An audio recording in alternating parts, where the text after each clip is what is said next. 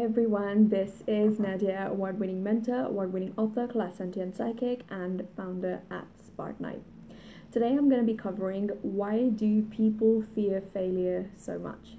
So I literally just got back home from a really nice brunch in the city, and there was a really interesting topic that the hostess and another lady who had attended the event were speaking about, and that is the fear of failure, or the fear of feeling like an imposter, or the feeling of never feeling good enough no matter what you do inside yourself, and you feel like everybody's watching you, and that they're gonna laugh at you and that they're gonna make fun of you. And it's not far from the truth, because really that does happen, and I want to cover as much as time and I guess my video footage allows me to do so. Okay, so the fear of failure is as tantamount and paramount as the fear of success.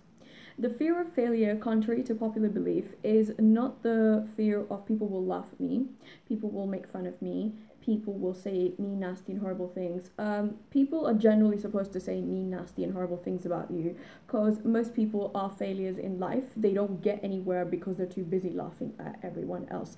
They're busy laughing at people who have the courage to try and not succeed, or perhaps not find themselves within an arena, as opposed to okay, so you're laughing at someone's poorly written book, but how many books have you written? You're laughing at someone's business isn't making X amount of money, but how many businesses do you start?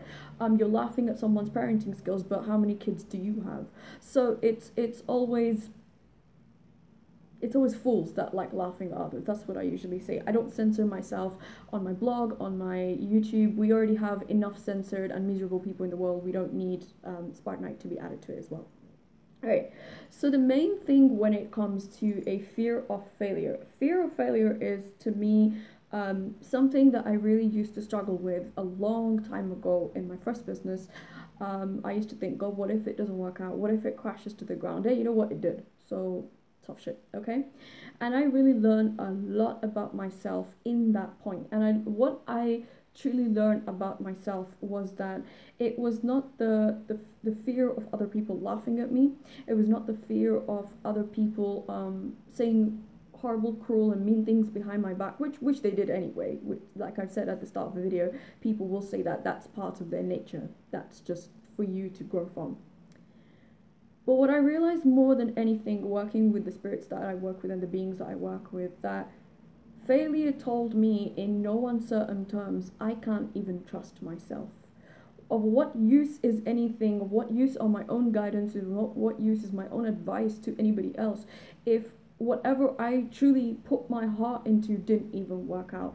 That's what we truly fear. We don't fear the failure. We don't fear other people looking at us. We fear failing ourselves. We fear that we've talked this good game and we've hyped this good game up, and now we're at a point where, wow, it didn't work out.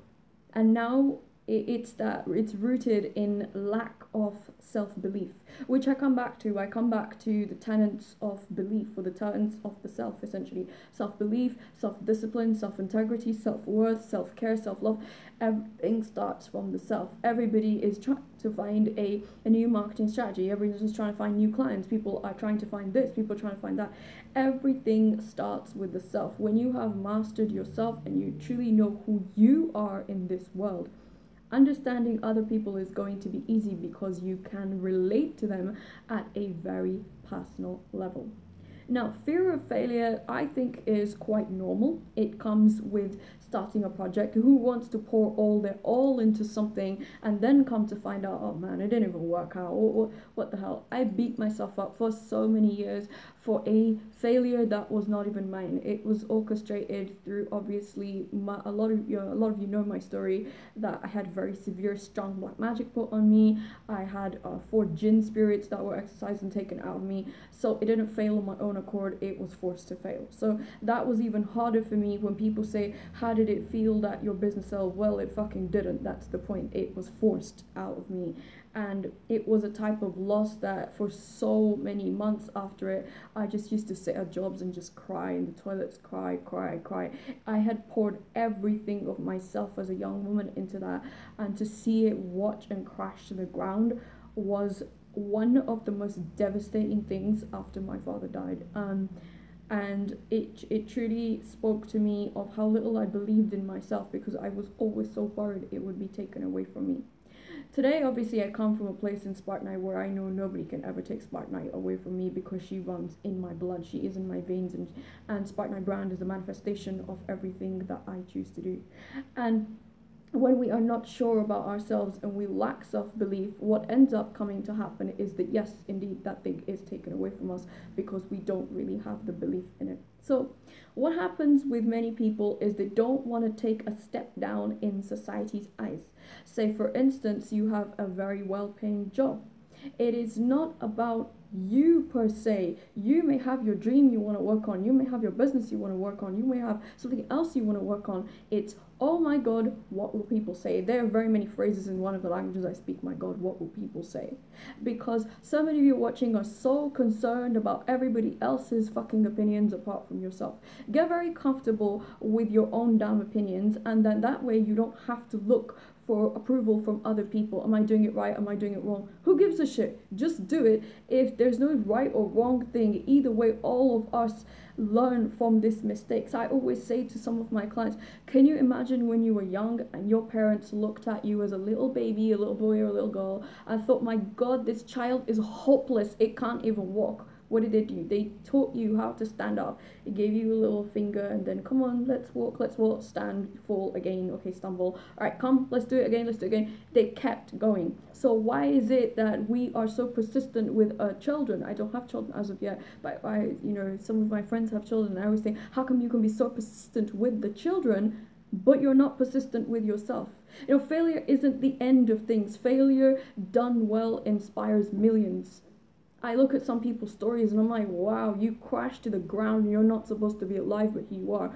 I am one of those testimonials. I am not supposed to be alive. I'm not supposed to be here, but here I am, and I'm thriving, and I'm happy with Spartanite, and I am so grateful for every single person who has found their life path, their glory, their honor through it. And had I not gone through what I went through, I wouldn't have been able to help the people that come to me today. And some of you are so scared to even turn the ignition on because you're terrified that once your foot hits the gas, you won't be able to control it. Well, let me tell you something.